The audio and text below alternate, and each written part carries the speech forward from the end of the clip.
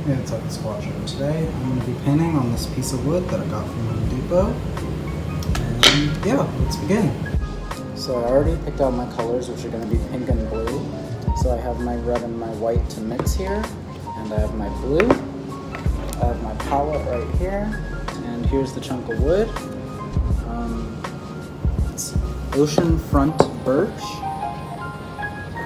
and it was from Home Depot. It was completely free, so yeah, we're gonna try it out.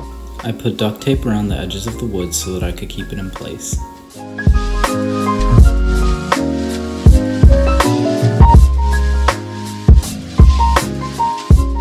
I got my red and white paint on the palette and mixed with a palette knife. I'm using the palette knife to spread the paint across the surface before going in with a brush.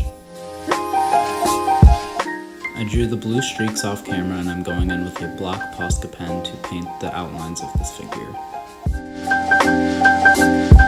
I think it's dried, so I'm gonna peel it off.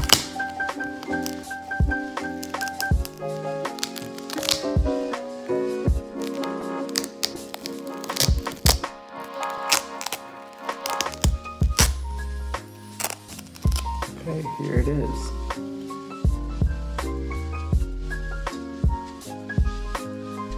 I added highlights with a white Posca pen off camera.